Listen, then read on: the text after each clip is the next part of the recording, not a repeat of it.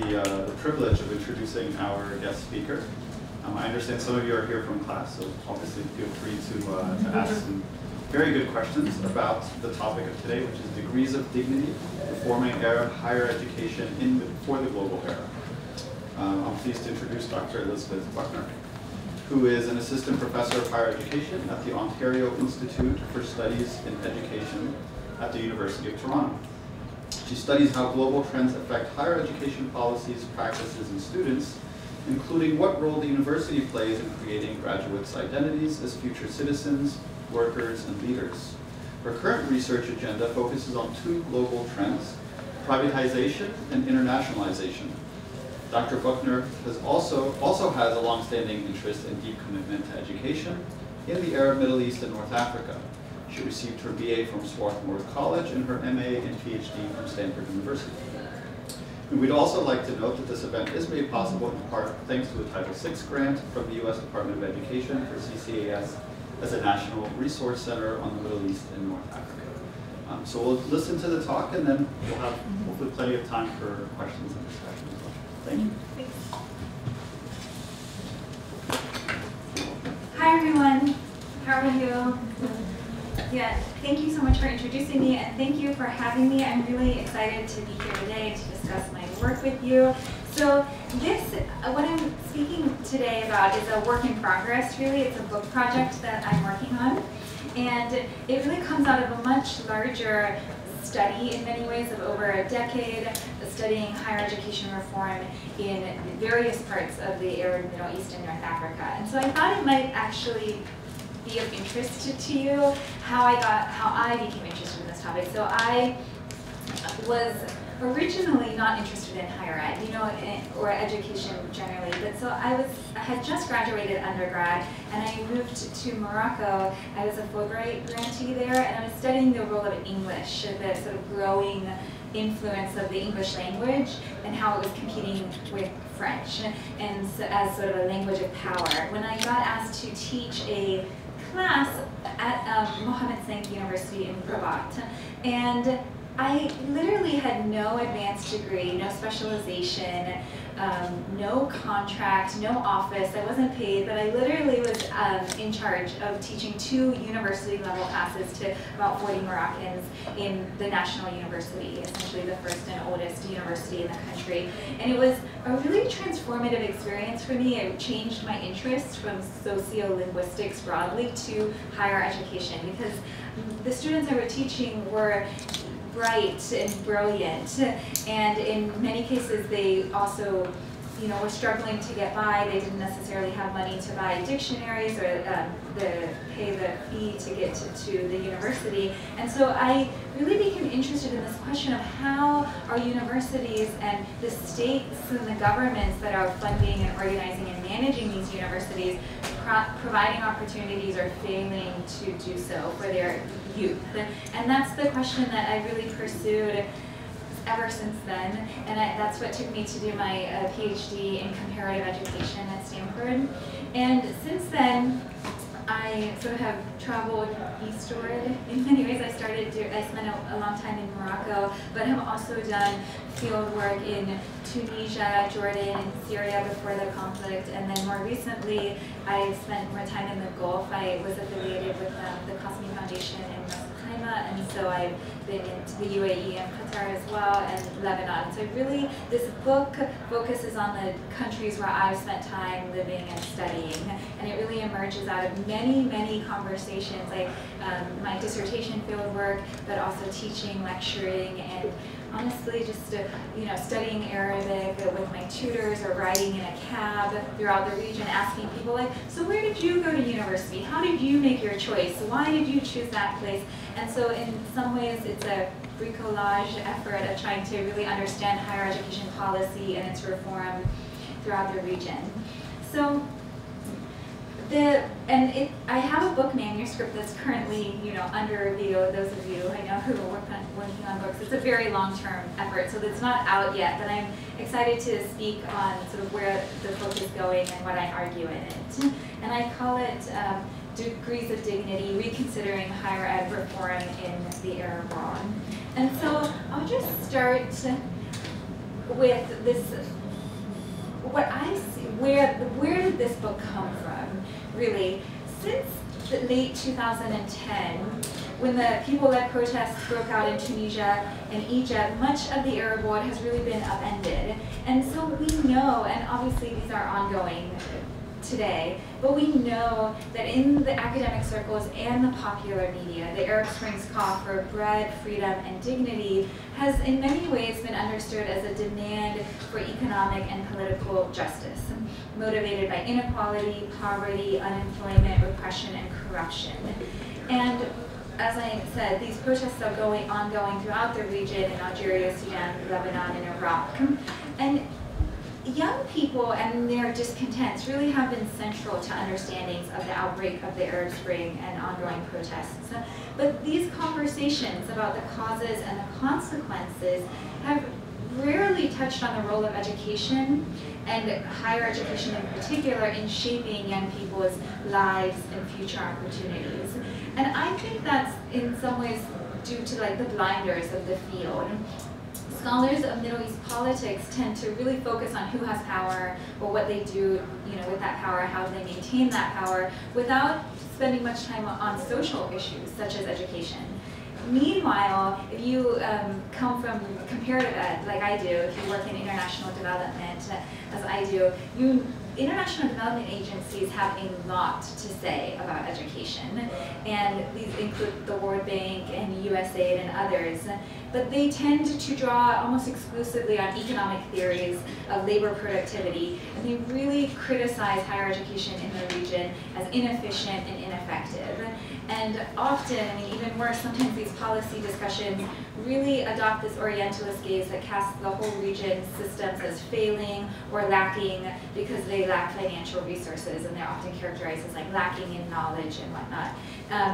And so I start the book from this premise that we need better and deeper and more nuanced conversations about higher education policy and its reform in the region. And obviously all of that is not just, there are some excellent scholars like Kita here who study education, but in general, we lack these nuance. She's really unique in that way to have these nuanced conversations about education. And so I, having studied this topic for a decade, think of higher education as this really dynamic arena, and I really think of questions around higher education policy as invoking normative questions about who this society really is, who should profit from education, who deserves the benefits of a credential, for example, as well as many contentious policy debates over quality and access. And so I start from this premise that as long as the political scientists are ignoring education and the economists are sort of treating it as a purely technical matter, then important questions regarding higher ed reform are remaining unanswered and unaddressed.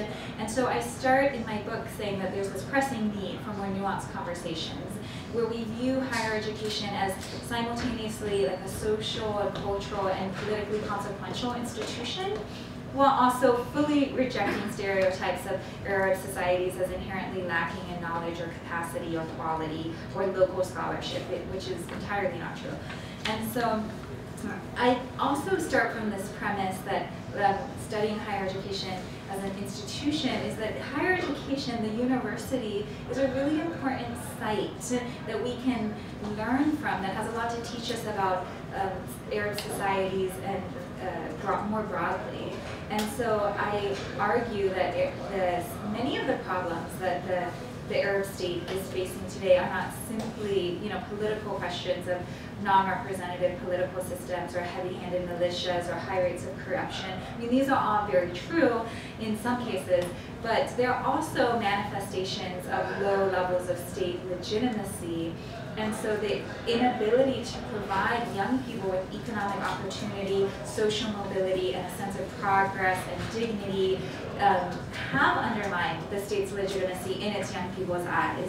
But these issues can't be divorced from higher education, because that is the role that universities have historically played in their societies, is providing that site for national unity, mobility, and opportunity. And so, in fact, I draw on this quote, which is from a sociologist from a very different era and a very different context, if you study comparative ed, you might know this name, Wallerstein, but he argues the government needs the university as it needs the church, the arts, and the political and economic structures to say over and over that it's worthy of support. And so in some ways, I started this book thinking about higher education as this very important institution that we really need to understand better. And so with that as the background, I really think of my book as the story of this story, from this to this. And so many of you may recognize these two universities and these two very different models of universities. And so we think of, scholars of higher education really think of the university as one of the most easily recognizable and legitimated sources of knowledge and advanced training in a society. And in the Arab world, as in many parts of the world, and especially sort of post-colonial states, the university played a crucial role in state and nation building sort of for over 200 years. And so universities in this sort of early, I in my research think of these two different eras. One is nation building and one is the global era. And so in this era of nation building, in many parts of sort of modern Arab, Middle East, and other post-colonial countries, universities were these symbols of social mobility, national unity, and economic development. And they played an important role in a larger effort to consolidate power under a more centralized state, to strengthen the legitimacy of a ruling regime, and to educate civil servants for an independent post-colonial nation state. And this was, so in this era, not everyone went to university. Not very many people went to university, in fact, right? They served a small proportion of the population. It wasn't considered, it wasn't intended to be mass or universal, right? It was, and then if you went to university, you were often guaranteed employment in the public sector as part of a sort of, nation building. And so now we're in this new era, this era of globalization. National university systems are being called on to fulfill a very new mandate, and that is to produce highly educated, in many cases entrepreneurial workers for a globally competitive and mobile economy. And so I call this sort of higher education for the global era. We are sort of embedding higher education policy within discourses of globalization and the knowledge economy, and increasingly looking to market provision and funding. We have new forms of governance, new models, including the transnational providers or international branch campuses. And in many ways, we are expecting higher education to be a mass institution, if not a universal institution. So we, in higher ed, think of mass access as actually over 40% of the population, and universal as like over 60. So we are expecting increasingly large cohorts of students to go to university. And so this shift from higher education for nation building to higher education for global competitiveness is not just affecting the Arab world, it's really a trend everywhere, but it does require, it's not an easy undertaking, is what I would argue. It's actually very difficult to take a system that was designed for pretty small sizes of cohorts and suddenly expand access everywhere. And so by most accounts, the Arab world is sort of failing at this shift. And that is evident if you study sort of the discourse on this. A constant stream of reports decries the problems of higher ed in the region. And on many different levels, on admissions, on financing, on governance, on quality assurance, the production of scientific research, all of these become sources of criticism, severe criticism in many cases, by international development experts and sometimes national governments as well. And so if you, these critiques are often really rooted in human capital theory, which is argues that formal education makes labor more productive, and so by making labor more productive, it now has more economic value. And so economists in the region have, for decades, have argued that the educational institutions are of low quality, and they're not preparing youth for their new, with the knowledge and the skills that they need for productive employment in this new sort of global economy. And so what this looks like, yes. This is just one example. For example, the Global Knowledge Index, I just use this to sort of point out that this exists, that we're now increasingly ranking countries based on their sort of global knowledge. And this index argues that Arab countries need to improve their education systems. That's just, taken for granted. This is an example of the discourse. And so they're saying, oh, everywhere is sort of failing at this except for the UAE, which is more dynamic. But this is really just, I'm putting this up there to take it with a grain of salt. This is one clear example of how this discourse is pervasive and really ubiquitous. And so what you notice in this literature that we're ranking countries and ranking institutions is that people are very rarely mentioned. I mean, we don't really think about individual people's lives, except to the extent where they're sort of undermining effective implementation of policy reform. And the higher education system is reduced to its numbers. I mean, like, what does 33.2 even mean, right, on a global index? And so this is just, it's reduced in every domain, right? The budget is, the admissions rate, quality assurance becomes a particular indicator. Research productivity is measured by how many publications in peer-reviewed journals, typically in English, per 10,000 individuals. Like, these are very quantified indicators of quality and whatnot. And so the reality of people's lives, their everyday lived experiences as they're navigating these changing policies and higher ed systems are very rarely taken into consideration. And the various reasons that we know young people attend university, including social status, their parental pressure, pure boredom, or marriage prospects. There's a lot of social and cultural studies that point to the diverse reasons why young people attend higher ed. They're very rarely considered, and sort of the dominant lens is one of economic productivity, right?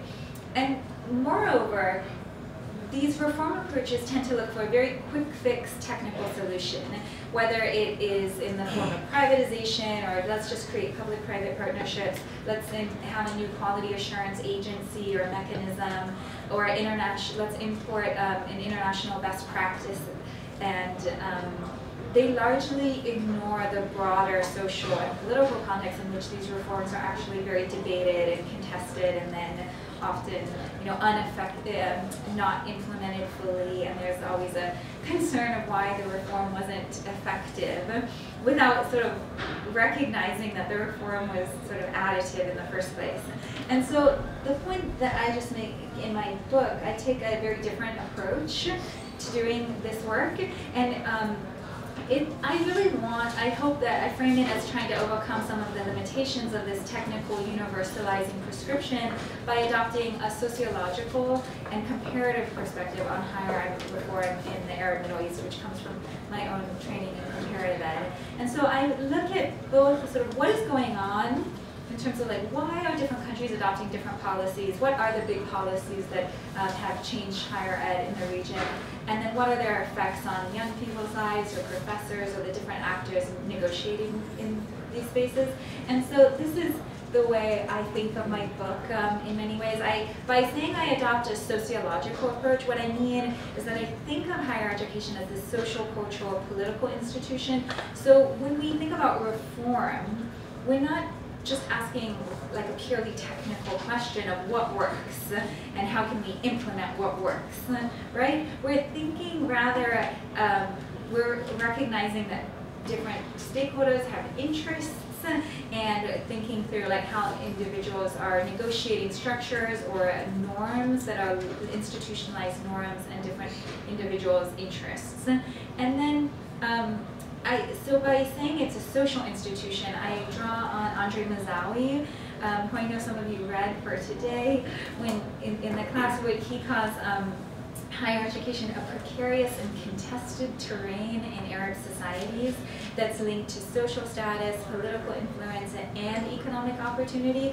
And I really use that to think about some of these issues that, for example, the World Bank would position as a purely technical issue, like what should be the standard of admissions to university. You know, on the Tawjihi, for example, should it be 55 or should it be 60, right? That's in one sense, it's a purely technical question of what should be the minimum standard. But on another question, it's very political. It's who gets access to the power and status that a university degree comes with, or who should get access to the most elite and prestigious degrees like an engineering or a medical degree, right?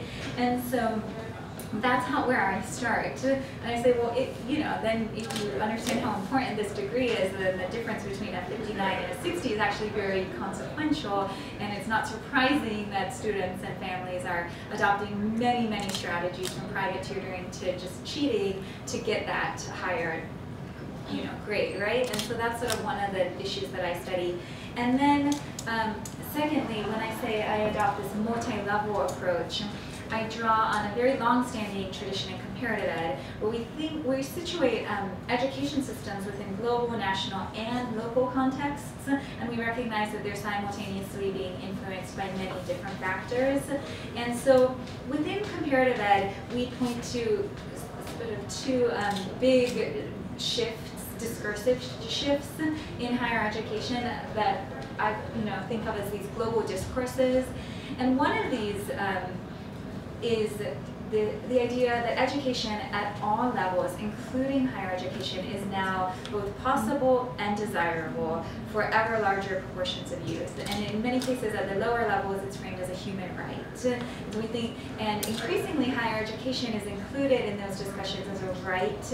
In 2015, the UN and all of its nations passed the Sustainable Development Goals, the SDGs, and in that Goal 4 is the goal on education, which actually includes a year of post-secondary in it. So it actually commits all nations to provide not only a full course of primary, like basic and secondary, primary, secondary, but also 1 year of higher education as well. And so increasingly, countries are committing to expanded access to higher ed. But we see it both as a right and a catalyst for development. And so at the same time, the end of the Cold War has meant this rise in neoliberal thinking. Honestly, it's sort of a neoliberal global era where higher education is being shaped by particular and powerful discourses about how to fund and manage higher education. So I really focus in my book on two of what I think of as the knowledge economy discourse, which positions knowledge as central to national economic development, and neoliberalism, an ideology that contends social policies of all sorts, including education, should be guided by market principles, including deregulation and consumer choice. And so that has led to, not only the rise of privatization, but also in many cases, it's like filtered down to the individual level, where young people are now expected to sort of be the entrepreneurs of their own lives, right? Where they sort of manage and navigate their own sort of destiny in deregulated markets. And so these two discourses have been developed and diffused by really powerful global actors, including the World Bank, the United Nations, and many donors, such as the US and the European Union, in the form of very specific policy models. And so that's how we sort of think of this. And these would include, for example, like private higher ed or quality assurance. And so part of what I do is I actually focus on these models. I focus on topics rather than countries, which is one of the things that I am happy to talk about. So I then think about how are these models filtering down to countries that have very different histories, very different demographics, different populations, different geographies, and political systems. They're filtering down in different ways, and they're taking effect in very different ways. For example, in North Africa versus the Gulf, and then young people and professors and others in those spaces are navigating them in very different ways. So instead of focusing on countries, which I would say is the norm, and makes a lot of sense if you're really interested in deep contextual historical understanding, I actually focus on topics. And I do that because I'm interested in the contemporary era where the sort of modern era of Middle East and North Africa has been grouped together in development in particular as sort of a singular region, and models are sort of, you know, thought that they will work throughout the region. They're treated.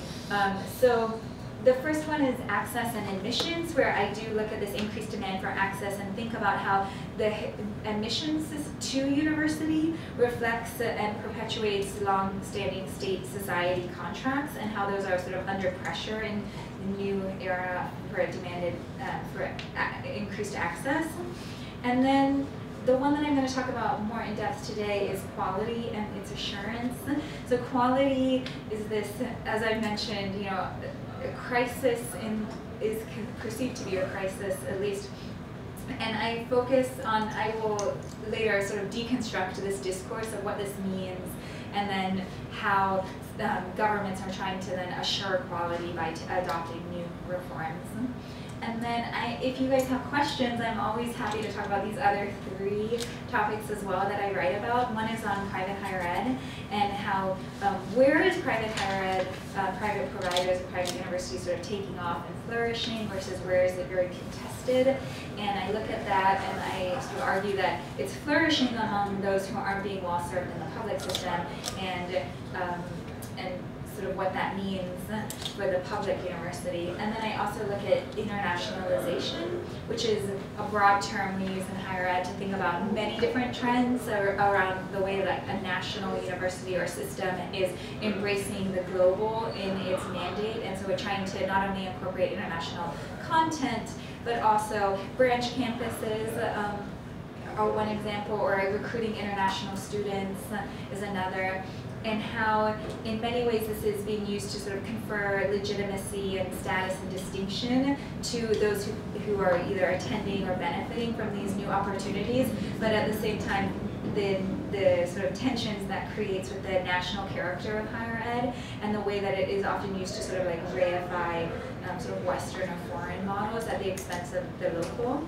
And then the last thing I talk about is research, and this intense focus on productivity, which is often measured by journal articles, honestly, like patent production or journal articles, and the fact that these research outputs are not really taking into account structural realities.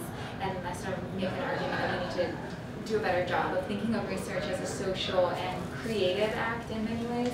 But today, I'll just focus on quality and its assurance, and then, but yeah, in Q&A, I'd love to talk about any of the other topics. So I call this, in some ways we can think of this like the so-called quality crisis, and I stand by this so-called quality crisis. So in some ways, the quality of higher education throughout the region is characterized by this all-consuming crisis rhetoric. That's what Gutierrez says in her ethnography of learning in Morocco. And it's so pervasive, I'm sure many of you know, the technical experts, the academics, the policymakers, you know, even leaders themselves largely agree that higher education, like primary, like secondary before it, suffers from low quality. And so if you want to understand this, what is the nature of this quality crisis, you do have to put it, I say, in global perspective. So there is this increasing global emphasis that goes back to the knowledge economy discourse that quality is crucial to economic competitiveness in a global knowledge economy. That is the discourse, that we need highly educated, highly skilled workers for the labor market, right? And so this discourse really positions nation states at this sort of national level as in competition with one another. That's like the overarching message, is that we, like at the national level, competing with one another for scarce resources, including scarce human resources, meaning highly skilled individuals. And so supporting higher quality by a government or by an institution is in many ways signaling a desire to participate in this knowledge economy, a willingness to do whatever it takes to participate, and then ensuring that you will continue to be economically competitive. And so there's no there is no definition of quality. If you study quality from an educational perspective, literally, there is no definition. I mean, UNESCO has tried, and they have conventions on higher education for the 21st century, and they have quality assurance, you know, books, very large ones. And so, for example, in 1998 at the Higher Education Convention, UNESCO defines quality as a multi-dimensional concept that must encompass, quote, all functions and activities of higher education, including teaching and academic programs, research and scholarship, staffing, students, buildings, facilities, equipment, services to the community, and the academic environment. All of that. And I mean, obviously that's very vague, right? And very comprehensive at the same time. And I mean, I would say that we in education are very skeptical of this and would say that if you think about who gets to be high quality, it's institutions with lots of resources that have been historically institutionalized over many decades as having those resources, right? And there's skepticism to the newcomers who want to have that quality and those resources instantly and overnight, right? Like in the Gulf. But so in the absence of this clear definition of what quality means, there are a number of different approaches, but one that I would say is dominant everywhere is this proxy of using rankings, right? And so international rankings become this proxy for who is high quality and who is not. And so we see this, the Times Higher Ed has put out their own rankings. There's a number of ranking systems if you study this. But and then every institution that's in the top 500 gets to advertise it. You know, I was at AUB and they have a big banner saying that their medical school is ranked this on the QS rankings, and then in the Times Higher Ed is a UK-based ranking, and it specifically gives more weight to international students and international faculty, where UK institutions do very well, and so the UK institutions always look better on the Times Higher Ed than they do on some of the other, like the Shanghai list, but. So these rankings are, sort of affecting institutions all around the world. But they're also being used to really criticize the Arab world. I'm not sure if you guys have read any of the critiques of these, but they are always sort of used to like indicate this general thinking that Arab universities are falling behind those in other parts of the world. And so back in 2009, an Economist article explains this as a listing of the world's top 500 universities compiled annually by Shanghai includes 3 South African universities, 6 Israeli universities, but not a single Arab one. And then, of course, there's been some shuffling, but even in 2016, the Brookings, a blog post by Brookings echoes the same sentiment, stating only 2 or 3 Arab universities are in the list of top 500. And none are in the top 200. And so, they upped the bar. Now there are some in the top 500, but that's not good enough. There are still none in the top 200. And so, this is just one example of how this course of competitiveness is being used. But I would say that it's also really widespread in the region. For the past 3 decades, honestly, this quality has been decried in the local media and international reports. And so in my book, I have a series of these. These are just some newspaper articles, but if you actually sort of read the reports that have come out, like that all the way back in 2002, the United Nations Development Program, UNDP, in their Arab Human Development Report, stated the Achilles heel of education in the Arab world is quality. It's the flaw that undermines any quantitative achievements. And then by 2005, the sort of updated version of the Arab Human Development Report maintains this emphasis on poor quality. It says the lack of knowledge capital is the main long-term problem faced by the Arab world, and declining quality is the most important challenge faced by Arab education. And you hear this like over and over. In 2013, the Center for the Mediterranean Integration, which is a project by the World Bank, reiterates the same idea. The divide between education and employment has not been bridged, and the quality of education continues to be disappointing. This is just I mean, it's everywhere. And I would just say, we cannot deny that students are frustrated, I mean, that young people are frustrated and that there are really high unemployment rates. The point that I will continue to argue in my book and in this talk is that we blame higher education for that. And I think that is where the blame is often misplaced, rather than looking at the labor market and the structural constraints in the labor market. And so I'm not denying that high unemployment rates are a source of frustration. I just think that the Arab world is not alone in these frustrations, and that there's only so much higher education as an institution can do, and that in many cases we're thinking about problems in the labor market. And so that's sort of what I do in my book, is I really deconstruct this discourse. Like, what is this discourse really saying? And I would say that this widespread consensus that higher education suffers from low quality is actually a series of arguments which we can deconstruct, and each one of them is flawed in its own way, or it's just overly simplistic, I would say. So the first one is really that there is low quality. Just we take that as a granted, like the quality is low. And what that means is really that the offerings are low, the outputs of the higher education system are poor, and this often it means like, oh, the class sizes are really large, students can't find a seat in their lecture hall, there are few resources, right? A lot of times this is it's a very quantitative measures, like, okay, how many books does the library have, etc., are what we're using to sort of think about what it means to have like low quality. Students aren't learning very much. Oh, that's also, there's a big emphasis on professors' pedagogies, right? Like, oh, it's all rote memorization, the students aren't learning how to be critical thinkers. That's a big common theme in this as well. And then we move from that to say, due in part or due primarily to this low quality outputs of the higher ed system, that then there is clearly a mismatch between the needs of the labor market and the skills that graduates have. And then naturally it is this mismatch that is to be blamed for sluggish economic growth and high rates of unemployment, particularly among youth in the region, right? And so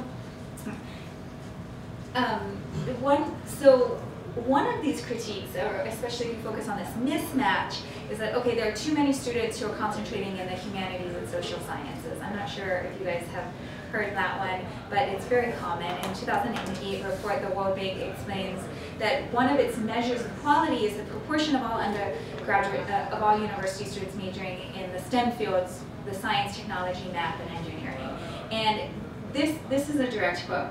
Its underlying assumption is that, quote, scientists and engineers are likely to contribute more to economic growth than our social scientists and students of the humanities because of the increasing importance of technological innovation and adaptation in development. And so, to support this claim, they cite a study from 1991, 17 years before the study itself was published, and well before the spread of like computers, the internet, etc. And actually, I mean, you may take this statement for granted. It might be common in the sort of, I mean, I hope not, as people who have masters of Arab studies, but a lot of economists are, I mean, there's a lot, this is not proven fact, I would say. In fact, there's a lot of really interesting literature in the economics of education that's actually arguing you need people with social science and humanities backgrounds to know how to adapt to technologies and change them, right? And so this is, first of all, not to be taken lightly, like as fact. And then the next point that I would just make is the claim that too many students in the Middle East and North Africa are majoring in the social sciences and too few in the sciences and the STEM fields is also not proven. I mean, this is from the most recent data by UNESCO, and if you look at this, we see that this is at the regional level, the Middle East and North Africa actually has one of the highest proportions of students graduating with STEM degrees of any world region. It's actually very close to the global average. It's higher than, or it's very equivalent to East Asia. Asia here refers to East Asia, where we put there East Asia is seen as region that is doing things right in terms of economic development, right? It's rapidly growing economies, and it's actually higher, we have more in STEM than in Europe and other places. And so first of all, I just don't take these discourses at face value, because they're very rarely substantiated with actual empirical evidence.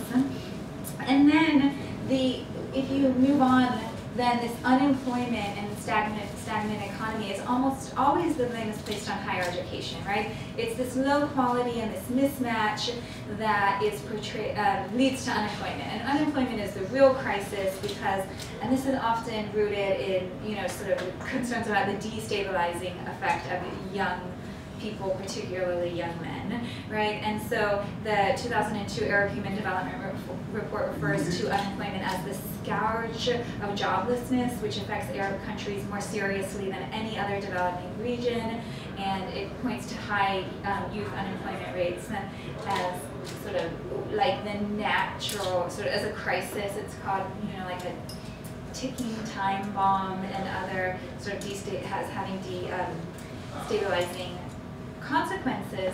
And actually, this is almost always like blamed on higher ed. So for example, one report by the World Bank says there are no proper signals sent to higher education establishments in terms of which skills are in demand and which skills are not in demand. And so as a result, the graduates can't find jobs. And then they actually call for like better data so that families can do a better job of informing students and parents which degrees are actually in demand, etc. But if you know anything about how admissions works, like that is really ridiculous, because many students don't choose their own degree, right? They only get to study what they have a sort of, based on their score, they're sort of slotted into a particular degree program. And so so my pointer on these are like the technical literature that I'm summarizing here paints a very linear, very simplistic equation between these low quality, misaligned incentives and then clearly causing high rates of unemployment and stagnant economic growth. And so this is, largely because the lens is one of human capital theory that just assumes that the ultimate goal is employment, and that if we have high unemployment, then it must be because we have a failing higher education system. It's sort of that backward causality that I really take issue with. And so moving on from this, so the crisis is very clear, right? The crisis rhetoric has been set up for decades. And so given this all-consuming crisis rhetoric, you have governments that are actively trying to address the higher education quality in many ways, right, to the extent that they can. And so some scholars have actually argued that this crisis rhetoric is useful in a political sense because it's trying to create constituents and motivate different interest groups to push for reform. And so they, like Egypt and Morocco, have used sort of a crisis rhetoric to try to bring together like a consensus on reforming higher education. And then when these sort of consensus committees often stall, development agencies, particularly the World Bank, has played a very influential role in pushing reforms. So throughout the world, not just in the Arab world, the World Bank is the largest funder of higher education reform throughout the world. They really, have tackled it. And so so in my book, I sort of just look at what is the World Bank doing in higher ed, and they're really funding large-scale reform in many cases. That's sort of government-initiated, government-led at least, and this has happened in Egypt, Jordan, Morocco, Tunisia, and they're sort of adopting very generic approaches that include, like, let's expand private higher ed, let's create quality assurance, and in some cases, like in North Africa, this was done by mapping degree reform onto the Bologna reforms that were being undertaken in Europe as well. And so the result of this, like this outsized role that these agencies are playing, means that they have very technical approaches. So these reforms are like, okay, let's create a new quality assurance agency, a new bureau, let's create an accreditation council to have our degrees accredited, or let's sort of have new minimum standards, for example. And so essentially, my main point here is, like, since the 90s, the World Bank has really funded numerous higher education reform projects that are generating resources to reform higher ed in the sort of middle income countries of their region. But what's going on in the Arab Gulf is very different. So I also look at sort of what's going on in the GCC. And obviously, rather than relying on World Bank projects to secure external funding and be able to have like high-profile major restructuring, the UAE and Qatar have taken a very different approach. But what I point out in the book is it's not that different, right? They've also brought in external consultants to align their higher education systems to what we call like global best practices, right? So in the UAE, they established the Commission for Academic Accreditation, which is seen as like a best practice in the region because it's a fully independent, a supposedly fully independent body that's supposed to license the both the public and the private universities and accredit their academic programs. And then almost more than nearly any other country, there's Qatar, which has put its faith in these external technical experts to reform its education system. So I'm sure many of you know about this, but Rand's work in Qatar was not only at the K-12 level, but was also reforming Qatar University, right? So in 2001, the Supreme Education Council commissioned RAND Corporation, which is an international think tank based in Santa Monica, to advise and oversee its major reforms. And so if you look at what they suggested, they were, I mean, largely reflected the fact that they're located in the United States, right? A lot of the reform models are very similar to the ones that sort of we have dominate education policy in the U.S., such as like introducing independent schools, which are sort of like charter schools in the U.S. system, and publishing a school report card. Again, a very American idea of what it means to like assess quality, and then also switching the language of instruction in science to English, right? And so then when you look at the reform of the university, so the administration of the university had to make a decision. They wanted to sort of reform the university very quickly to become like what they call high quality, where I would say that in this, if you want a simple definition of high quality, then rigorous is a good one. High quality often is being mapped onto like rigor, right? So let's have higher standards, essentially. And so when we think of quality in that way, in the book that the Rand wrote afterwards called The Reform of Qatar University, they explained that they were really faced with a choice. One was preserving the status quo, in which a university education was available to all nationals as the sort of free public university, national university, or literally this is posed as a dichotomy, upholding academic standards.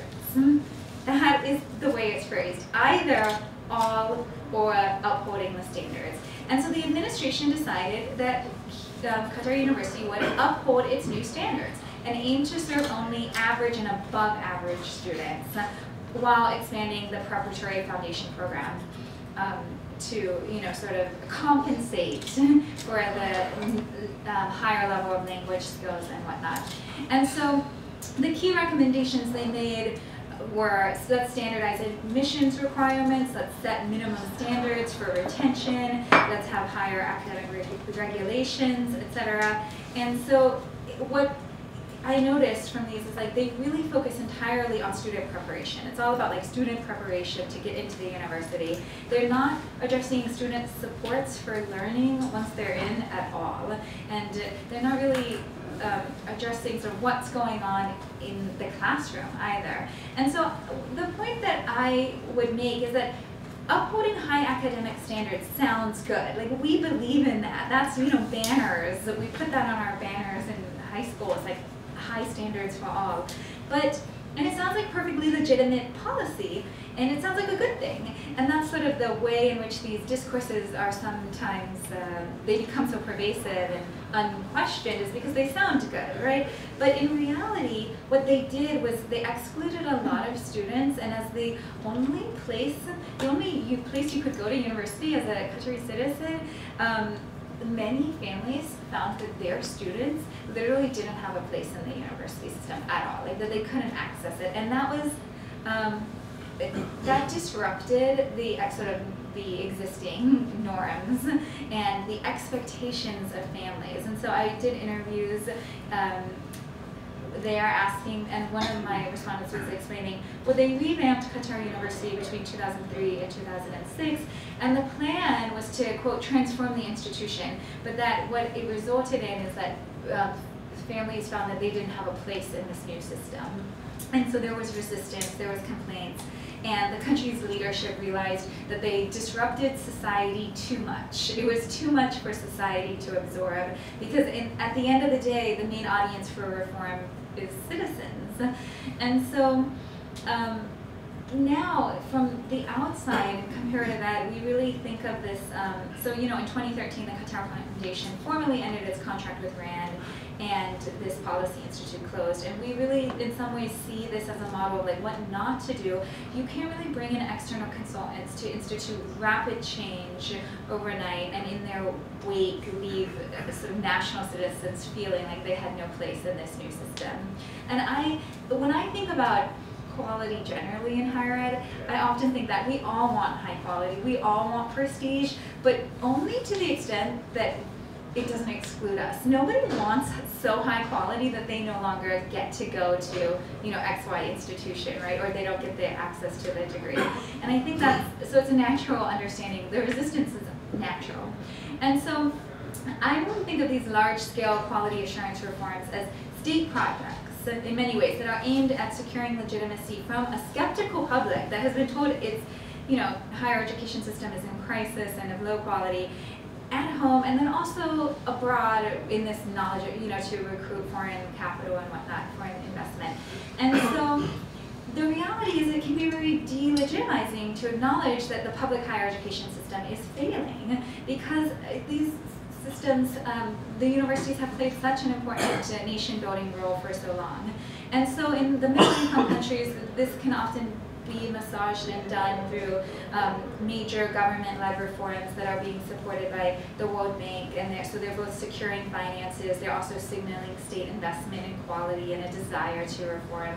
And then, if you look at the case of North Africa, it makes a lot of sense that the governments wanted to rapidly align to the new European system that was adopted in the early 2000s, the Bologna reforms, because in many ways the citizens are interested in making sure that they can sort of study abroad in Europe, right? That's a natural progression for many upper middle income families in the region. And so in contrast, in the Arab Gulf states, quality assurance is not, of course, resource generating, but it has drawn on foreign consultants and think tanks to align these Gulf systems to best practices in the US and the UK. And so despite their differences, though, the approaches to quality really look to external and foreign international models as blueprints for success. And it results in this sort of implicit encoding of quality as foreign in ways that often sidestep national policy processes. It really disregards local perspectives on quality or the interests of affected stakeholders who are really going to be affected by these reforms. And so despite all of this like sort of huge movement to stamp quality on higher ed and these reforms, they've actually had, many people would argue, pretty limited impact on the teaching and learning in classrooms. And so, for example, in 2016, I asked a prominent scholar on quality, and he was like, no, they believed or they claimed that these agencies would resolve the problem, but you may be sure they have not resolved the quality issue. And in my book, I really talk a lot about the structural issues. Like underlying this desire are very real structural issues in both throughout the region. So for example, when I was in the Gulf, in UAE, one of the practices that many private universities are doing is trying to get international accreditations for their like engineering programs and like that. And I was talking to a faculty member, and he was explaining that these are very time-intensive processes, right? You have to submit all of your syllabi, and you have your CVs, and you have to show student work. They're very time-intensive. And he was like, well, the faculty have very little reason to participate in these because they actually operate in a situation where they aren't even with their labor contracts are very unstable in many of the private universities. And so he says, you know, why would we even worry about this? Students will be here longer than we are. At any point, the university administration can cancel your contract and you're going to have to leave the country. And he felt like that really undermined his investment in sort of in building up the institution. And then, for example, what happens in the sort of middle income countries, I would say in most of the ones I visited, it's really a pressure for access. That is one of the major structural constraints. So for example, when I was in Jordan in 2013, I was speaking with the vice president of the university, and he was saying, you know, the government of Jordan created a unified quality assurance council that was actually very innovative in a way because it was going to apply the exact same standards to both the public and the private institutions, which was new and seen as a good practice. But in reality, they couldn't uphold those standards in the public system because of these pressures for access. And so even though you're supposed to have a certain number of like student-faculty ratio, that's often how it's measured, you know, like 30 students per one faculty, he said, he was explaining like that you tell the government, the Unified Admissions Council, like exactly how many students you think that you can take, but they don't respect it. He said usually you get double or triple that number. The university requested 3,000 new students and we ended up taking 8,600 incoming freshmen. 8,600 when we think our capacity is already stretched to the limit at 3,000. And that's really, I mean, that's why I think these technical solutions are really hard. It's the same government that's upholding, I mean, you know, the same state in general that's upholding the quality assurance requirements and the need to meet students' and families' demand for access. And so broadly, my argument, and I'll just wrap up here, is that these technical reforms that are seeking to assure quality are really missing a number of fundamental points. And the first is that they're in many cases technical that are ignoring the broader social and political purposes of higher education as a marker of status and as in many cases a positional good. You don't just want to go to university. You want to go to like a particular university program, and it's not only for the employment outcomes. It's also, you know, many people that I've talked to like want to study one thing, but their parents want them to study something else for status reasons. And so, and then I really, from an educational perspective, the point that I really like to emphasize is that when we assume quality, when we think of quality that can be distilled into very measurable and quantifiable indicators, we're overlooking the fact that teaching and learning is relational. Students are learning in relation to one another and their professors, and also with their own sort of visions of their own futures.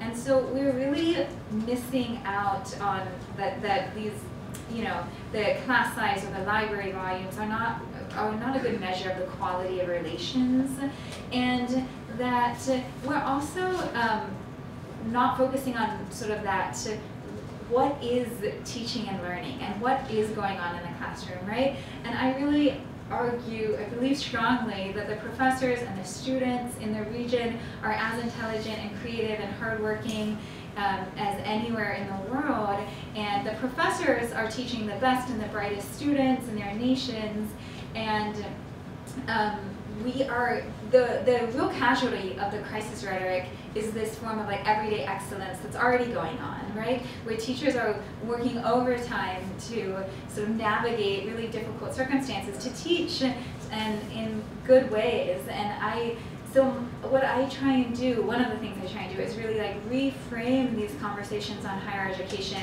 that are happening in think tanks and development agencies and donors, one of the most harmful and pervasive stereotypes is that the region's higher education systems are sort of lacking, or like fundamentally lacking. And there's this sense of inferiority that's perpetuated by a deficit orientation, which continues to view non-Western societies as, and this is not just in the Arab world, this is everywhere. I mean, this is like sort of higher education everywhere. We view any non-Western society as like lacking in capacity, lacking in knowledge, largely because they have fewer resources. And we continue to reify European and North American university as like the models for reform. And so I argue that we need to really rethink these conversations. We need to start from the premise that there's a long history of indigenous scholarship and intellectual tradition that continues, and that universities have always played really important roles, not just in labor market preparation, but in building societies, and they're critical sites for citizenship development and protest that is ongoing today. So I won't stop with that, but I will say, like, how would conversations about higher education reform in the Arab world change if that's where we started? Thank you.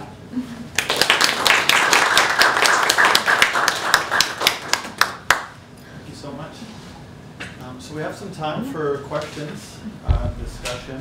I thought maybe I'd ask the first question about sort of a lot of the problems you identify here are very much related to kind of state-led reforms. Mm-hmm. So how does privatization kind of play into whether it's actually addressing any of those questions or issues in a more efficient way, or kind of dealing with problems that may be more beyond the purview of the state, specifically because there's a lot of kind of underlying political objectives that the state is trying to accomplish that maybe privatization may or may not be thinking along the same terms.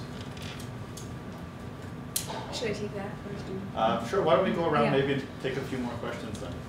Yeah, right. Yes. Have you done any research about like what Arab students how they look at Western universities? Because a lot of Arab students, like myself, have left their countries to seek education here, for example, because we've found problems within our own systems, or because of has to do a lot with social mobility. Like, if you could talk more about the other way around. Yeah. Yeah. Back. I don't know if you. This has been an overview and a sort of generalized view of the region. I don't know if you're prepared to look at individual countries, but if you are, I'm just wondering, with regard to Palestine, how do you see that as exceptional, and how do you see that as within this whole rubric of your analysis? We'll do one more for this round. Also, thank you for your presentation. Since you've worked in the Gulf states, did you also look at teachers and pedagogy in terms of are they being prepared to work in these Western models, or since internationalization is happening, how are local professors dealing with that? Yeah. Okay. Great questions. Thank you all.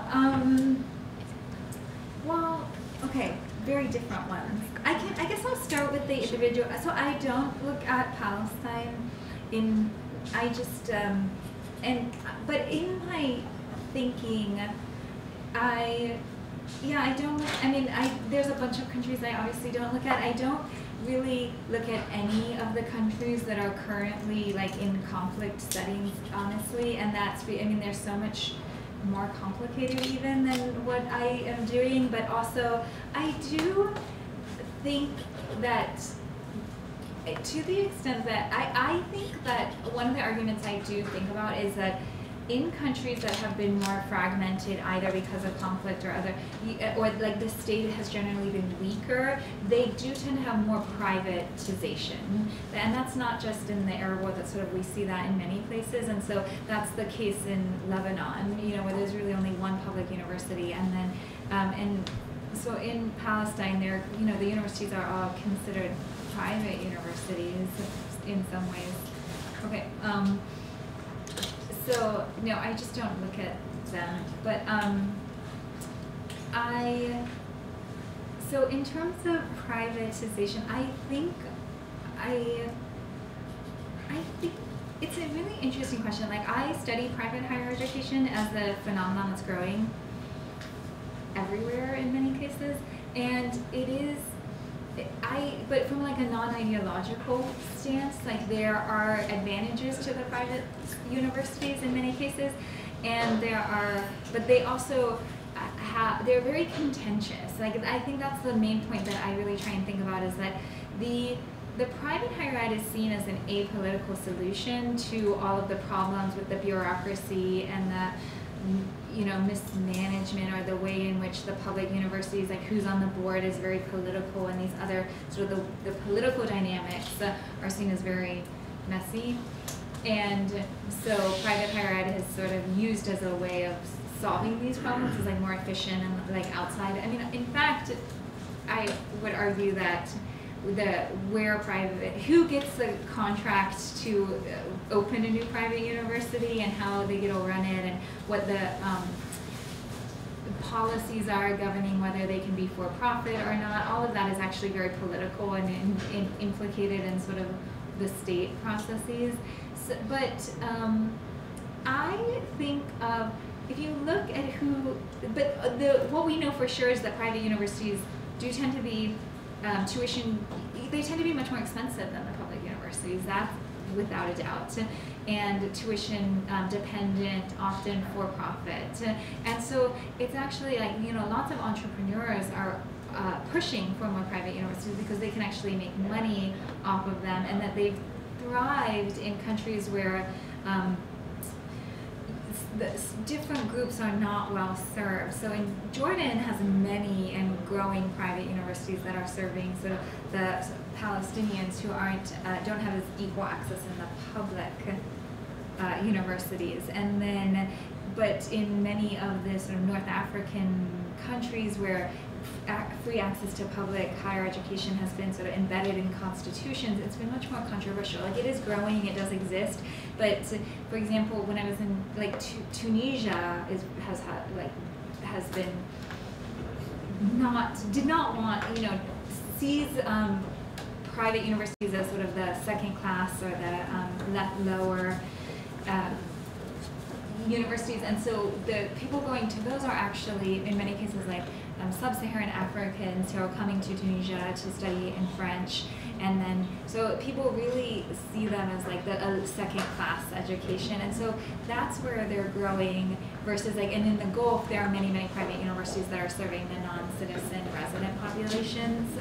So I think in the big picture, that's where they're really growing, is in the places where where the state has a harder time sort of pushing back.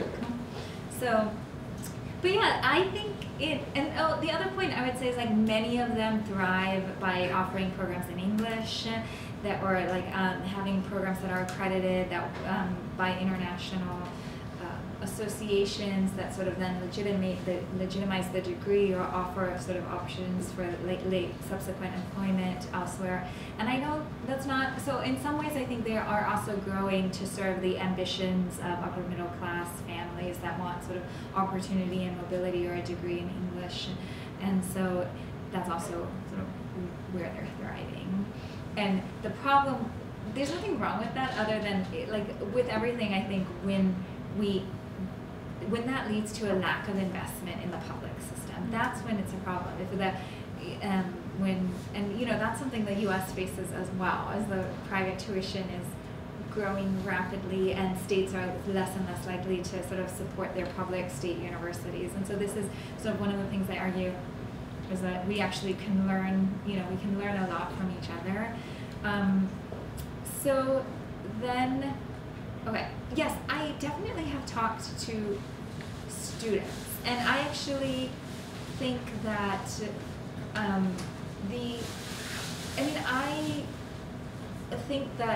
I understand that universities, especially elite universities of the world, are really special places in many cases. You know, we really have tremendous resources on a campus like Georgetown, and that they are held up as very elite and do promise really good quality. I mean, you get really excellent quality at many of these universities, and so it's not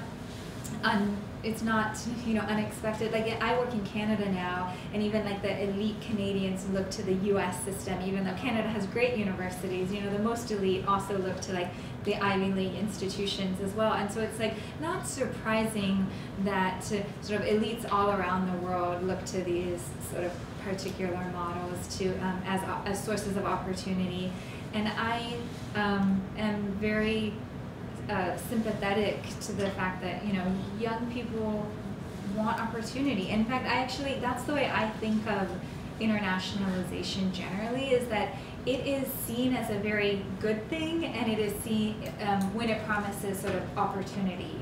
When you think of it like that, like a lot of internationalization efforts, like scholarships abroad, or you know, a degree in English that will then open up a pathway to, like the German Jordanian University. You know, you do 2 years in outside of Bonn, and then you get a pathway to go to Germany and study and get your degree there. There's like lots of these pathway programs that sort of promise future opportunity that are very desirable, and that when they're just framed as like opportunity, especially opportunity that upper middle class or upper class families are really in the best position to reap the benefits of, because they're already, you know, they've received the best sort of secondary education, and they have access to that like linguistic and cultural capital to take advantage, then they're really not contested in many ways. Like, people like them, and they want them, and they want to take advantage of them.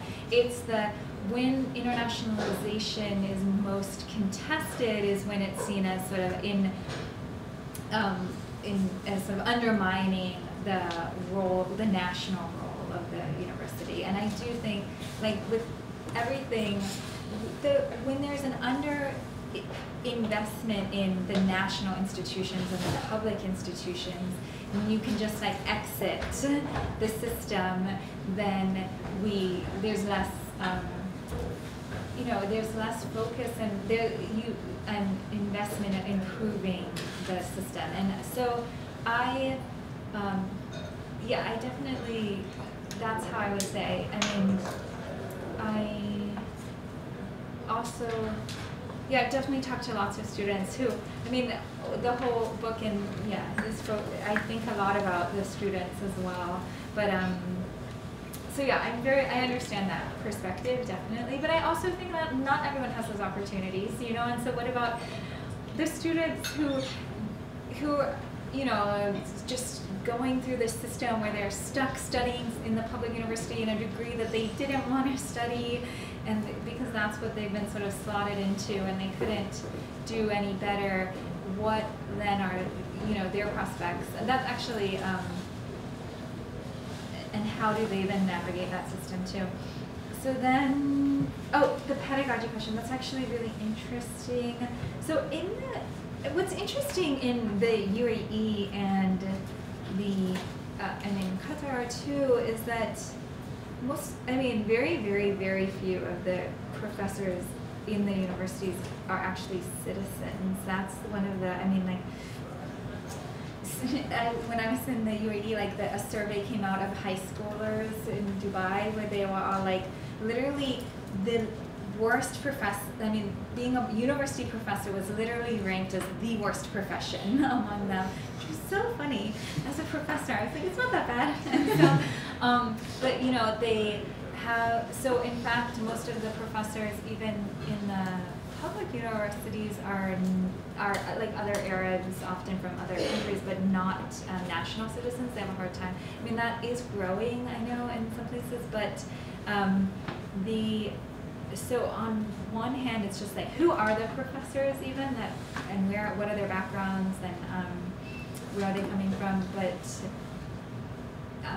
and then I would say, and that it's particularly severe. We know for males, especially I study a lot of the teacher labor market in the pedagogy and secondary schools, in primary and secondary schools, even more so, that there are a lot of females who will go into teaching, but very few males who will, and so then you end up in, it creates a lot of educational implications that you don't always think about when like the girls are being educated by their citizens and the boys are all being taught by non-citizens, and so there's actually a lot of people who are looking at sort of why women in general in the Gulf are succeeding in education, graduating from, going to university at much higher rates than men. And it's actually very complicated why that is.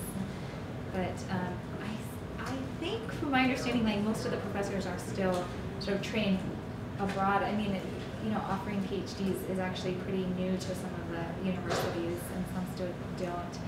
So. But yeah, one of the things when I was in Qatar, my interviews highlighted was that Qatar has invested a lot of money in trying to educate homegrown researchers, as they call them, sort of, and that I did an interview with someone. He was like, and they spent so much money, and they've succeeded. It's like, okay, it's not hundreds, it's not even. He's like, it's not thousands, it's not even hundreds, but we have like a dozen now, like a dozen scholars who are doing educational research in Qatar who are Qatari, for example, and that is a big, I mean, if you think of it as on a system level, it takes a really long time to educate and to even do a PhD and then come back and be trained as a researcher, so they were proud of that. I wanted to ask you a question about the private and public divide in Jordanian universities. Yeah. Just because I know in public universities there are also like internal systems for the parallel system and the international system, which regardless of kind of your exit exam result, you have another opportunity to enroll in a public university if you pay more money. So I was wondering what has there been kind of like what's the conversation around that? Like, is that a coping mechanism for like demand of access? But then like if we're thinking of access, who can actually access this and who can afford it? Or is it kind of a manifestation of privatization in public universities as well? Yeah, thanks. That's a great question. So that exists, the parallel tracks.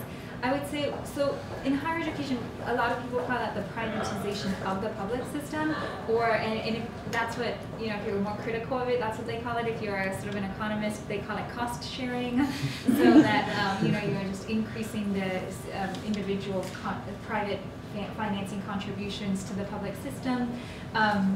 And that is a model, yes, that it's not only in Jordan, it's in, Egypt has had a parallel system, and Syria instituted one that was seen as like, in many cases like a good model because it was bringing in more revenue and it was, getting, when I was there, I'm trying to remember where, I think it was in Jordan where I was doing some of this research where people were very, students in some cases like thought it was terrible, just wrong that you and I would be in the same classroom but paying different amounts for the same opportunity to learn literally in the same space and the same degree but whereas if you're American and you're used to the financial aid system here, students are always paying different amounts based on sort of their family need, and so for me it was quite a different interpretation of what it means, but that they actually saw it as as sort of a wrong thing.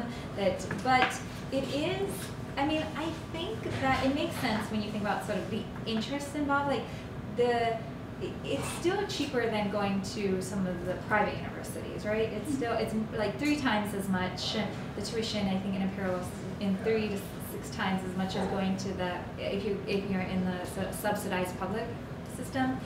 But you still get access to that highly in-demand program. So these are not. It's not every program that would have a parallel, track. It's the more elite ones that,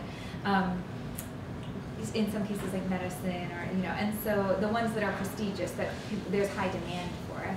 And so students and families are like happy to do that. And in many cases, this when I was in Jordan, the students emphasized that this that they actually their scores were not that much lower. You know, in many cases they were just like marginally lower, and they would point to like students on scholarships and other programs that had much lower. You know, students from rural areas getting preferential treatment at lower scores, etc. There's like it's really contentious there, where like who gets access to, who gets to sit in for this program based on their background. And so I do think it is, I think these programs have emerged and are sort of thriving in these particular places because they are serving so many different demands, like demand for this prestigious program from the families, a little bit more money for the public universities, and they're still cheaper than sort of, you know, a purely private institution in many cases, and yet those are not taking off in North Africa because it's harder to even, like, there are protests even at the thought of charging tuition in some cases, you know, although not in, you could see them taking off in like the pharmacy or the medicine programs there as well, but there, I think it was sort of, in all of the countries where there's sort of, I don't know, well, I guess if they're taking off in Egypt too, but in Egypt they're very contested. They went to, like, the Supreme Court had to like rule on them, and they actually like struck them down at one point because they were, you know, because tuition, it was seen as tuition, and tuition is in the Constitution, you have to have free public higher ed. So like, I do think it makes sense that they're less contested in Jordan, where there's sort of the implicit, where already in the public system people are paying some tuition and whatnot, than in North Africa. Time for one last question. Thanks. Well, first of all, thank you so much for sharing all this information. Like, when we talk about equality education or education for employability, we always exclusively focus on what the institution is doing to help the students. But isn't this actually not the reality, in the sense that students, particularly in context of economic despair, do exhibit agency, creativity, and initiative in improving their overall learning experience and employability? I came across 2 studies of Jordanian students, and you know, they showed that, you know, these students and learners do exhibit these levels of agency and effort, and individual and independent effort in improving their learning and employability. So I'm wondering whether it is time to include in scholarly discourse and activity in both areas of equality education and education for employability, the role of learners. Yeah, I think that's a great point. I definitely agree. Like, students are, you know, they do exhibit a ton of agency and independence and creativity. They're, you know, and like hustling is the word we sometimes use here to describe like how people are pursuing, you know, internships or like any number of things, or training courses, but also, and yeah, so I definitely agree with you. It's not, I mean, I focus on what the institutions are doing in many cases because they're sort of, the institutions are the ones being criticized so much. It's like the discourse doesn't often focus on it, like doesn't often portray students as like lazy and not, and just, but I mean, sometimes it's like maybe portraying them as like passive, yeah, in the wake of, and just taking in their pedagogy. But I would also say that yes, the students are independent and agent, and also that's where I see like faculty in many cases are too. They're trying really hard. They're like in some ways, you know, creating new, you know, they're like evading these systems too in different ways and trying to educate their students as well. And so I agree with you completely. Like we would be better served overall if like we focus more on these the ways that individuals are really trying to navigate these structural constraints, and in ways that are really productive in many cases. Thank you so much. Thanks. We'll be Yeah. very much looking forward to the book. Please join me in thanking Dr.